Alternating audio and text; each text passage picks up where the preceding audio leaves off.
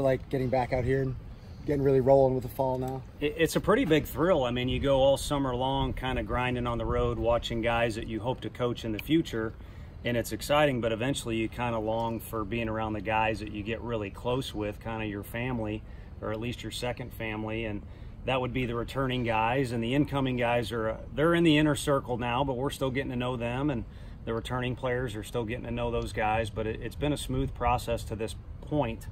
But I think everyone's anxious to play. We've been doing group practice for a while now and breaking things down, but I think everyone wants to go out and see what they can do, and we want to see what they can do. What needs to be accomplished over these next couple of weeks?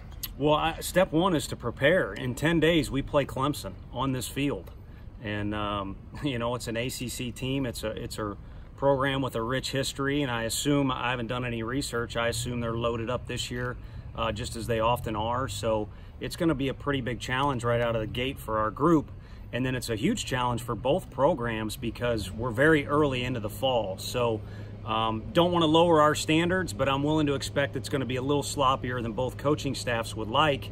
But then that allows us to reset and kind of get our guys' attention for the things we do need to accomplish before we play that second date that the NCAA allows. So kind of breaking it into pieces, and that first one would be the Clemson game. Tony, in terms of new guys, is this an unusually high number, or is this maybe typical based on your experiences when you're kind of building a program? Yeah, I think this is the kind of the final wave of basically trying to create our own roster, take ownership of the whole deal, make sure we have enough of what we think is important, kind of balance out the left-handed, right-handed pitching, all those things. And you guys are smart enough to know, followed our team last year, there's a lot of staples that are not around. Guys like Andre J. Ammo, some of the pitching too. Those guys were here for 3 years, contributed for 3 years, and now they left a big void. But I think there's an awful lot of talent to fill those voids, and in some cases it's going to take a few guys. You know, no one's going to steal as many bases as Jay Charleston, but we've brought in a couple guys, we bring back a few guys that could maybe each contribute to get close to that big number. How does that change the challenge for you as a coach when you've got this many new guys in terms of putting a team together and also, I guess, finding roles or determining who does what well and things like that? It makes it fun because there are vacancies. That's why those guys are here. I mean, I think you got to recruit with a purpose, and our kind of purpose has changed from this point forward. But when we first got here, it was kind of accumulate a lot of things, and you're seeing the fruits of that labor, so to speak, out on the field with a lot of talent in quality and quantity, and it means competition at all those spots that are open. So it should be a lot of fun, but I don't think it's actually more difficult on the coaching staff with all the newcomers because the returning guys now know what to expect from us. And they've kind of handled things really professionally with that incoming group and have kind of mentored them and turned it into almost a big brother program, which when you got a really good team, which we're a long way from being able to say we've done that, but that's kind of what you got going on is the older guys take those younger guys under their wing, and that doesn't mean one of those younger guys can't steal some innings or take a job from one of those, you know, quote-unquote mentors. As the head coach, how does the coaching style change when you go from building a program that hadn't been to the postseason in a while to finally getting to the postseason, and now you're in that offseason where you're trying to get back? How does that change with the standards and the expectations? I think the things that you wake up and you take a shower and you're getting dressed, all those things stay the same. You know, what can you do to quote-unquote win the day, or any of those other cliches that I think are good to read to kind of keep you focused. So you got to stay on task and on a mission for what you want to do as an individual, whether you're a coach or a player. But what changes is those externalities. And I talked with John Wilkerson earlier today. For a guy like Alaric or Garrett Crochet, it's, hey, earn the right to be a Tennessee Vol, to be a name in the SEC, all those things, a full-time contributor. And then it kind of flips on you, the script a little bit. Now it's, can you wipe away the externals or ignore some of that stuff that comes with either the draft or getting interviewed by you guys more? So there's a parallel there for us as a coaching staff. Now our guys have been to the postseason. They expect to. They want to go back. So I don't think we change our mission every day, but there are some externalities that either need to be handled or ignored, and that's up to us and ultimately up to Frank. He's the wisest one on how to handle all that stuff. Sometimes it's crap and sometimes it's good stuff, but we got to navigate through that a little bit, just like we navigated through, you know, different challenges our first couple of years. How do you challenge Garrett Crochet to kind of establish himself as the guy that you know he can be? Well, I think our best team is with him being on Friday nights. The bullpens have been pretty good. Now they're bullpens and no one's standing in, so he's a long way from earning that, that role. And I haven't said any of this stuff to him, so I don't know if he'll hear this, but that's kind of my gut instinct, just being honest with you. But there may be a rotation in our mind that the best combination is maybe this, that, or the other. It may be different. So again, kind of sticking to the theme of control what you can control. He needs to go out there and do what he's done in the past, but it should be a little bit more mature.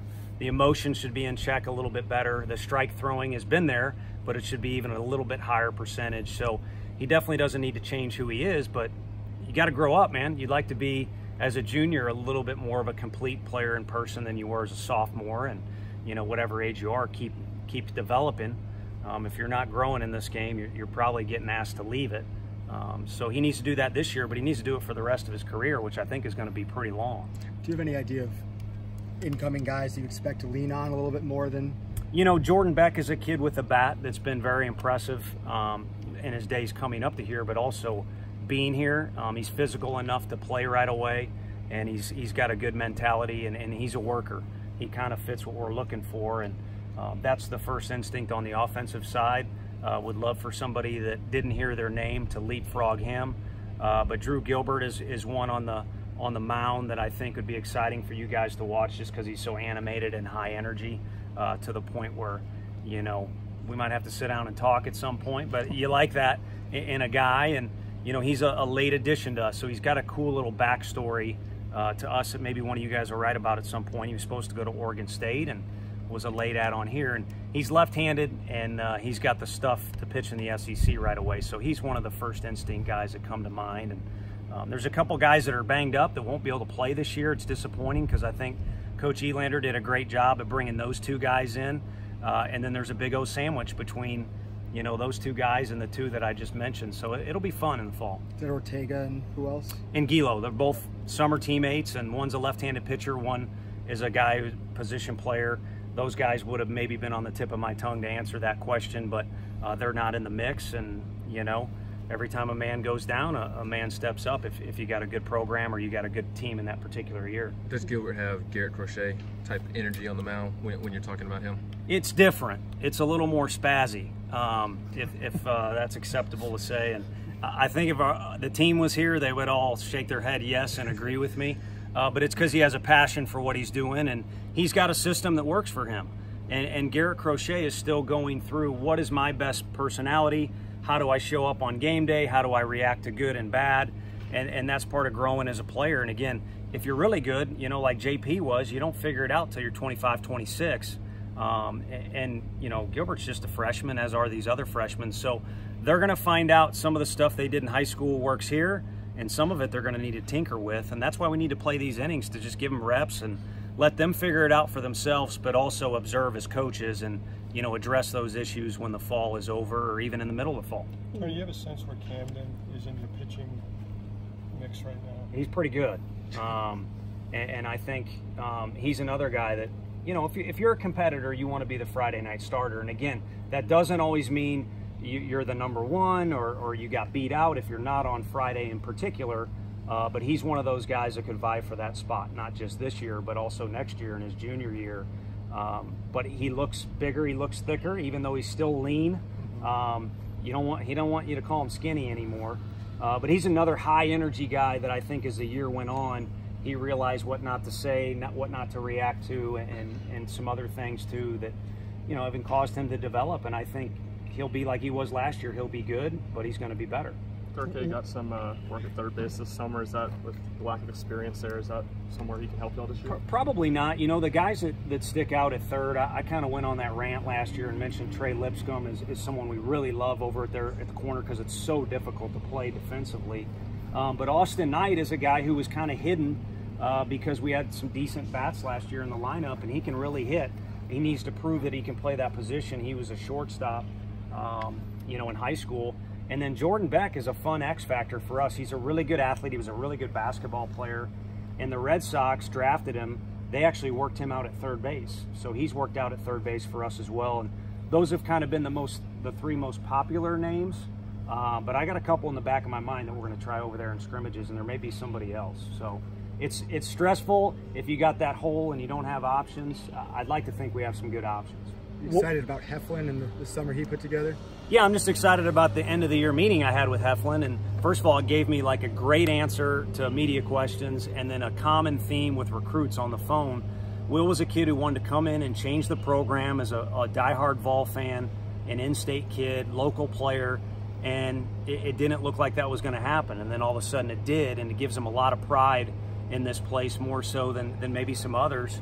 And then too, he sat down and said, I can't believe we missed out on that my first 2 years. That was so fun. And now I just want to do it again. And when we do it again, I want to win. And, you know, that's what every college baseball player is saying right now is I want to go to Omaha, which you got to win a regional to do that. But you could feel it. You can almost smell it or coming off of him. I don't know if that's the right word. I guess he'd need to take a shower if that was the case.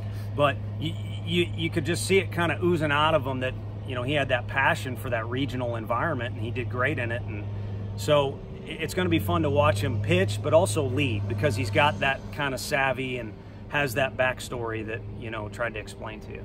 What would you say to fans out there who, after last year, you know, expectations a little bit higher now, making the postseason? What would you say to the fans out there who maybe their expectations are a little bit higher for this program and this team this year? Well, I think each year is mutually exclusive, and you know, they're smart enough to know we lost some pieces, but if you're competitive in the SEC, 10 teams went to a regional, you know, you'd like to think you could finish in the top half every year, or at least compete for it. I mean, we don't get too specific with exact standards yet. We're still kind of scrapping, and I think our fans need to be on board with that approach of where we're at in this program is we still need to scrap for some dollars to improve this facility. We need to grind like crazy on the road to catch up in recruiting and really be satisfied with our rosters. And the same goes for out here.